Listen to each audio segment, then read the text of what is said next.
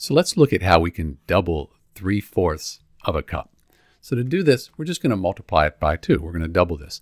And when we multiply by 2, you can think about it as 2 over 1 if you want. So everything lines up. 3 times 2, that equals 6. And 4 times 1, that's 4. So we get 6/4. But think about it this way. This is 6 1/4 cups. 6 1/4 cups. 6 1/4 cups. That's 1 1/2. So when you double 3/4 cup, you get 1 1/2 cup. You could also just divide 6 by 4 in a calculator. You'd get 1.5. 1.5 is 1 1/2. Finally, you could look at this and say 4 goes into 6. 1 times 4 is 4, and we'd have 2 left over, and we keep the 4 the same. 1 2/4. 2/4, that's the same as 1/2. So we'd get our 1 1/2 again.